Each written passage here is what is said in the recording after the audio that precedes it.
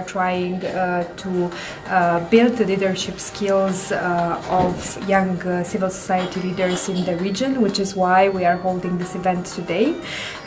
This event is supposed to be the mid-term reunion of the 20 civil society fellows selected in 2017, and we have been spending the whole day today listening to very inspiring and motivating discourses on their ambitions for their countries and for their communities. І мій проект, відповідно, стосується гармонізації українського законодавства у сфері приватного міжнародного права, контрактного приватного міжнародного права та банкротства. Оскільки Україна підписала DCFTA, асоціацію та, відповідно, економічну сферу, співпрацю в економічній сфері, вона включає дуже багато статей, які стосуються імплементації українського законодавства в сфері транзиції, цієї імплементації за 7 років.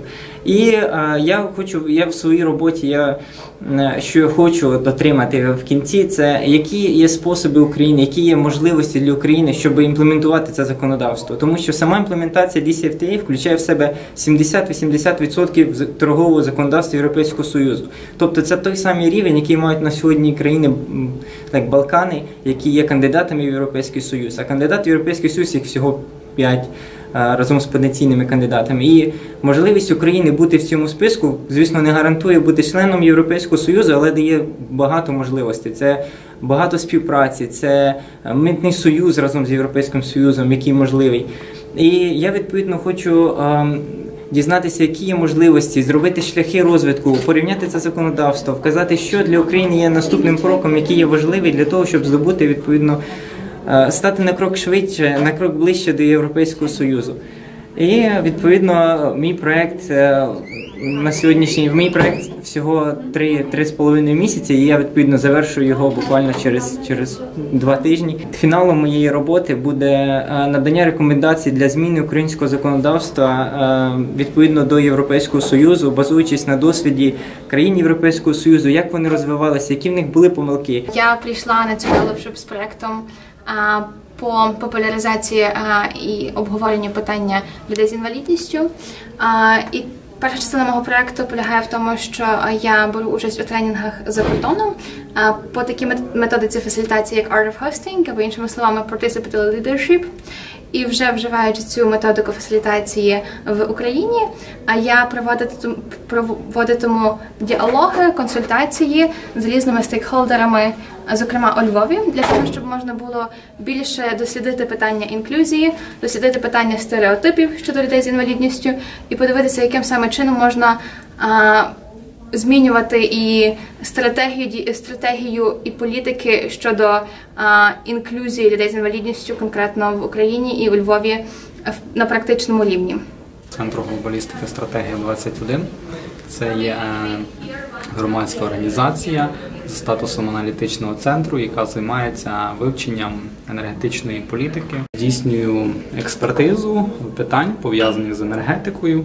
І в 2015 та 2016 роках також приймав участь в реалізації відповідних проєктів по оцінці перспектив співпраці між Європейським Союзом, його новою ініціативою «Енергетичний союз» та країнами Східного Партнерства. Для мене програма передбачає можливість покращити свої знання, покращити свої можливості і здібності в керуванні моєю організацією, в відповідному професійному підході до пошуку проєктів, до їх реалізації, до мотивування персоналу та, відповідно, пізніше комунікування результатів на відповідні цільові групи. Я маю можливість розширити свої можливості по комунікуванню результатів різноманітних досліджень.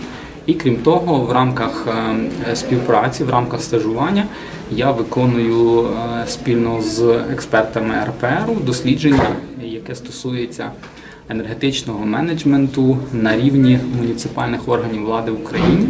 Бюро соціальних та політичних розробок. Мій проєкт стосується соціального компоненту концепції сталого розвитку та називається «Соціальний розвиток, сталий розвиток».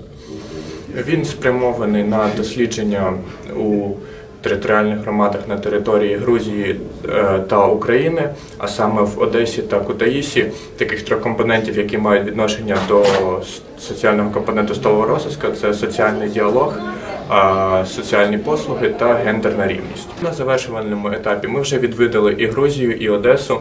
Зараз плануємо проаналізувати ці матеріали та презентувати їх в Києві.